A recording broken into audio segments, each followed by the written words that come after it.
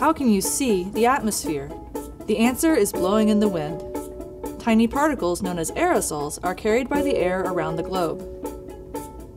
This visualization uses data from NASA satellites combined with our knowledge of physics and meteorology to track 3 aerosols: dust, smoke, and sea salt. Sea salt, shown here in blue, is picked up by winds passing over the ocean. As tropical storms and hurricanes form, the salt particles are concentrated into the spiraling shape we all recognize. With their movements, we can follow the formation of Hurricane Irma and see the dust from the Sáhara, shown in tan, get washed out of the storm center by the rain. Advances in computing speed allow scientists to include more details of these physical processes in their simulations of how the aerosols interact with the storm systems.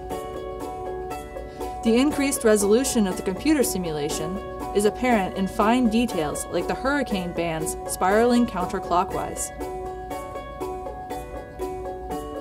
Computer simulations let us see how different processes fit together and evolve as a system.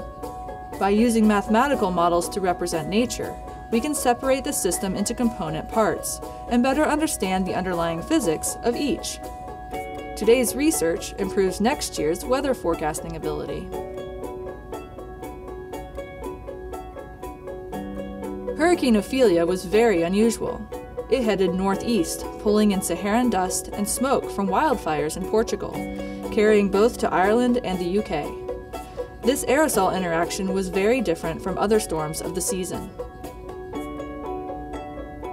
As computing speed continues to increase, scientists will be able to bring more scientific details into the simulations, giving us a deeper understanding of our home planet.